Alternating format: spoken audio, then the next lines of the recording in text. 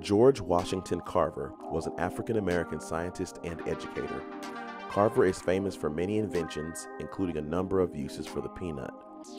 George Washington Carver was born enslaved and went on to become one of the most prominent scientists and inventors of his time, as well as a teacher at the Tuskegee Institute. Carver devised over 100 products using one major crop, the peanut, including dyes, plastics, and gasoline.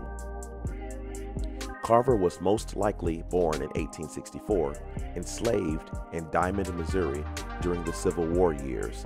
Like many children of the enslaved, the exact year and date of his birth are unknown.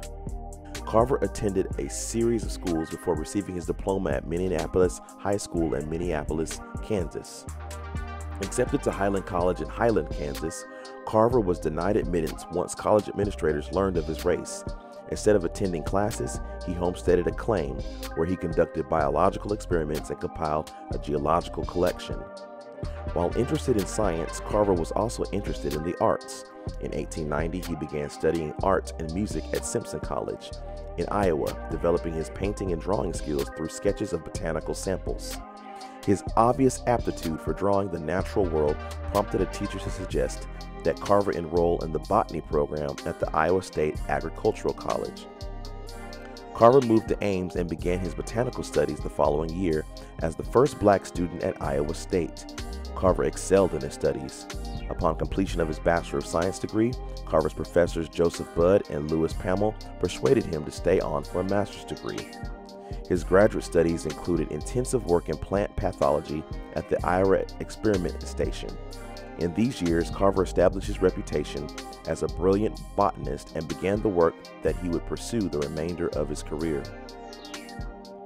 After graduating from Iowa State, Carver embarked on a career of teaching and research. Booker T. Washington, the founder of the historically black Tuskegee Institute, hired Carver to run the school's agricultural department in 1896. Washington lured the promising young black botanist to the institute with a hefty salary and the promise of 2 rooms on campus, while most faculty members lived with a roommate. Carver's special status stemmed from his accomplishments and reputation, as well as his degree from a prominent institution not normally open to black students. The agricultural department at Tuskegee Institute, now Tuskegee University, achieved national renown under Carver's leadership, with a curriculum and a faculty that he helped to shape. Areas of research and training included methods of crop rotation and the development of alternative cash crops for farmers in areas heavily planted with cotton. This work helped under harsh conditions, including the devastation of the boll weevil in 1892.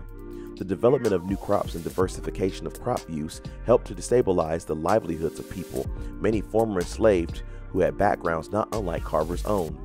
The education of African American students at Tuskegee contributed directly to the effort of economic stabilization among black people. In addition to formal education in a traditional classroom setting, Carver pioneered a mobile classroom to bring his lessons to farmers. The classroom was known as a Jessup wagon, after New York financier and Tuskegee donor Morris Ketchum Jessup. Carver went on to become a prominent scientific expert and one of the most famous African Americans of his time. Carver achieved international fame in political and professional circles. President Theodore Roosevelt admired his work and sought his advice on agricultural matters in the United States. Carver was also recognized abroad for his scientific expertise. In 1916, he was made a member of the British Royal Society of Arts, a rare honor for an American. Carver also advised Indian leader Mahatma Gandhi on matters of agriculture and nutrition.